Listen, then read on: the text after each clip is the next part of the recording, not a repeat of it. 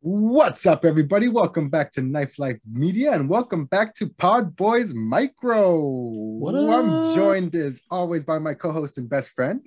Eric? What is up, What's bro? good, Erky? You know what is up? Emacs is up. Y'all don't even know about that one. This is some deep shit that y'all don't even know about. But do your research, get on it. You heard it here first.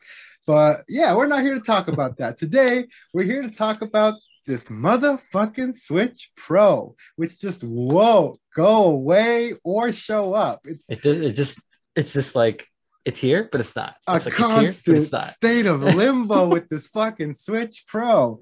So last night, pretty late on in the day, Mr. Takashi Mochizuki, Mr. Switch Pro himself, came out guns blazing on Twitter. Exclusive new Nintendo Switch, which would replace the current 299 model, is planned for release in September through October. Announcement could be imminent ahead of E3. So he wrote a full article going over in more detail. So looks like it's possible that they might even release it at a higher price. But when he says replace the 299 Switch, he doesn't mean slot it in and this is going to be the new 299 one. He's saying that it's possible they could release for a little more, even 349, 399. So might not even be the same base price depending on how good the technology is in there, how big the leap is from the current model. You know what I mean? Yeah. What do you think, man? What you think it's if it is real? You think they're gonna change the price on people like that? I think so. The current model is 299. What did it drop at like originally? That's it, two ninety That it nine. was 299, Yeah, right? Okay, never changed. right. So I think it's gonna be at least $300. So you If think it it's if it's like an upgrade, you think if it's gonna they're at least stay the same price? You mean? Because oh, sorry, not it's three a hundred bucks. No, 400. Either okay. 400 or I think it'll go up either like $100, or they could be like $50 maybe. I don't see that just because like that'd be nice. I mean, I'll take a 50 buck price cut, but I feel like just because of a marketing thing, they always try and they don't no like big electronic ever releases at a halfway at a 49 or something. You know what I mean? You know what I mean? Like it just Yeah, looks that's weird true. in like advertising and shit. I feel like I don't know. I mean, it could be like, oh, 449. You know what I mean? Yeah, I mean that for damn that would be a lot, bro. Like, or like Almost three. 500 bucks. Three 349. Man, I got my numbers all messed up. Three Yeah, forty nine. Eric's been looking at his investment charts I'm all day, all and I'm he's all like my head's all just like numbers here, there. It's 349 is what I'm thinking. Just a $50 increase from what we have it at now, is what I'm trying to say. Mhm. So apart from that, he does go on to state that it's going to do 4K upscaled through the TV. It looks like there might be a new dock, all kinds of stuff uh, like that. So it's going to actually remove the bezels. So everything that's been rumored that we've talked about a million times before he seems to be sticking to that.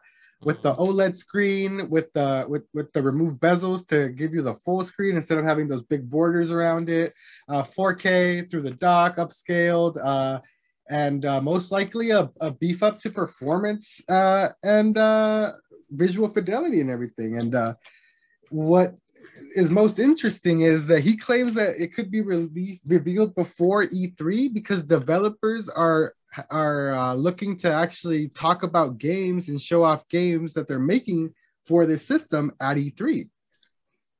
Yeah. So, I mean, if they're going to talk about these beefed up games that are going to be coming out, they can't talk about them if there's no beefed up system to put them on, right? So they have to come out and say something ahead of E3 if they want to get that exposure for those games during that time period. I feel. Yeah. That makes sense. So direct feed games, Nate the Hate on Twitter, member of the Spawncast and one of our community leakers that we have actual interaction with and kind of hold them more accountable. He was fully backing this in tweets, even giving more accurate time frames and stuff like that.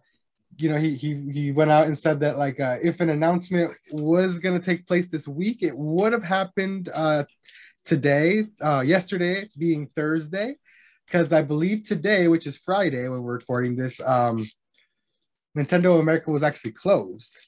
So didn't end up being announced yesterday. So most likely looking as early as Monday or Tuesday next week or something like that. If it is Right. coming, you know what I mean. So it's exciting, dude. If it is real, it looks like it's finally gonna show up and rear its face. What do you think, man? What do you think this thing's gonna be called? The Switch Pro, Switch Plus, Super Nintendo Switch, the new Nintendo Switch, like the new 3DS? Yeah, I don't know. When it comes to the name, I feel like Nintendo's been really like sporadic with what they name their things. Yeah. You know what I mean? Especially like with all their like handhelds, like you just mentioned it, like the new Nintendo 3DS, and then it was like Nintendo.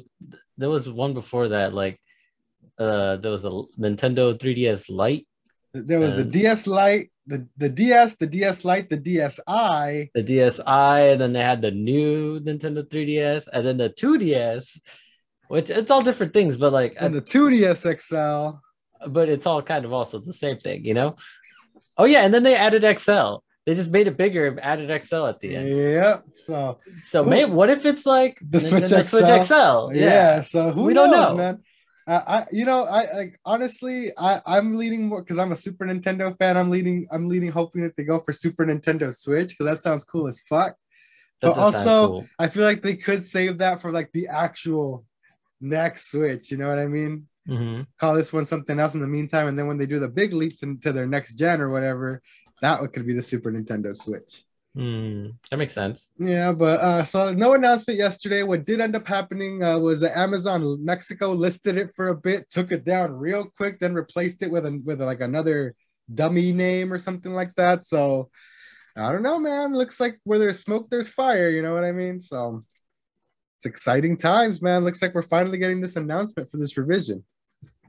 Hell yeah, dude. I think it's about time Switch gets some kind of revision for sure. I think so too, man. Especially with games coming out that people are worried about. Like we just talked about Legends Arceus. People are concerned about the performance of that since it's coming so soon. Like, there you go. If we get a Switch Pro before the end of the year, I'm sure it'll come with a boosted mode on there to ease all your concerns. You know what I mean? Mm-hmm. But yeah, it's pretty much going to do it for us here on PodBoyz Micro, or as we love to call it here, the microwave. Yeah. No. Eric loves it. Nobody calls it. Yeah, we all call it the microwave. Microwave. Yeah, bro. That's the homie B-Leaf in the comment section. He dug it. But okay. Anyway, make sure you guys hit that like button, hit that subscribe button, leave a comment down below. Podcast will be up on Sunday as usual. And if you check this video out, I might be going live with a Destiny stream of us trying to raid soon, but I'm not sure if I will. Please don't encourage the name Believe, like, please. Until next time, my name's Oscar. And I'm Eric. And this has been PodBoyz Micro. We'll see y'all next time. Peace. Not the microwave. Microwave.